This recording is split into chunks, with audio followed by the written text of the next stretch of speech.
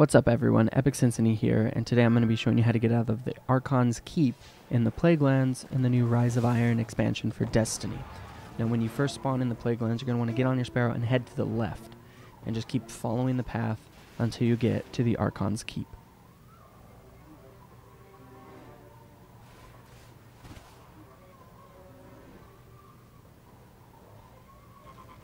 Once you get to the Archon's Keep, you're going to want to head to the left, and then go up the hill and in between the building and the rocks.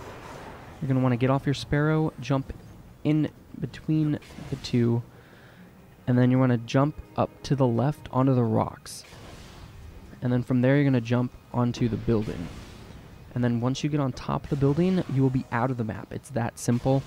And then from there you can explore into the Archon's Forge, and you can even drop into a hole and you can get under the map, and then you could ride your Sparrow on top of the water and explore underneath the Archon's Keep.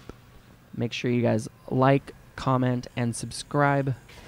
Also in the description below, I'd appreciate it if you guys check out my Twitter and my Twitch. I live stream on Twitch 6 days a week, Monday through Saturday. Very much appreciate if you guys give that a follow and check out my live streams. Also, thank you guys for watching the video, and I'll see you guys later.